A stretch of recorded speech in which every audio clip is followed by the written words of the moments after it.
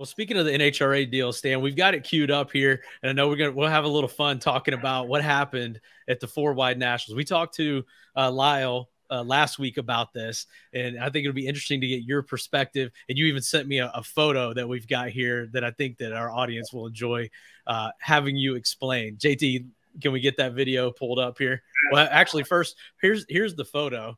It's it's showing your team's strategy for letting you know which of the 4 lights on the tree to look at for that round, which has got to be among the most difficult things to change round after round, depending on what lane you're in.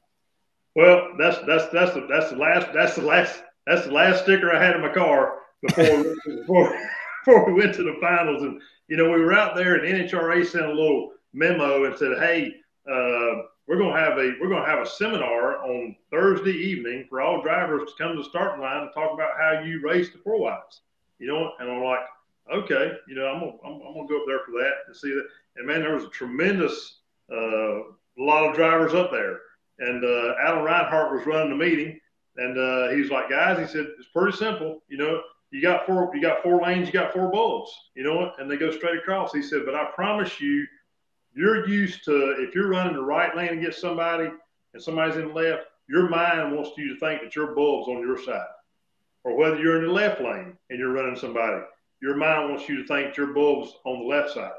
And everybody kind of got a perspective of it. But one guy come up and mentioned, he said, "Here's what Camry Caruso did. Camry Caruso put a sticker on her dashboard, and after every round had 4 circles on it, and the crew would mark down what light bulb was hers." I'm like, man, that just struck me. I said, that is perfect. And that's what we're going to do. We go back to the pits. Spencer every round puts that tape on there, tells me what one is mine. I had no issues. Right before I roll in the water box or go to the stage in, I look at my dashboard and I know which one was mine. No issues until the pressure rose up.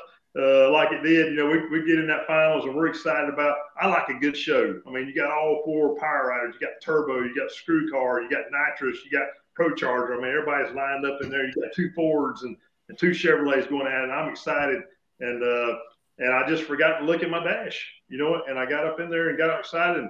Of course, RNU, Thorne and Lyle were super fast on the tree, and Ricky had already gave me several lessons at Darlington on the tree.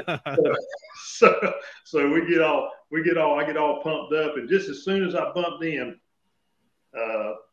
my number 2 bulb turned on the top, and it just grabbed me. It was on my side of the tree. It grabbed me, and I didn't see anything else. And one downfall of our group is my radio communication isn't great in my car when I'm close to them for some reason or other. We're going to work on that, of course. And my kids kind of tell me, say, "Dad, you passed the course for the seminar, but you failed the exam."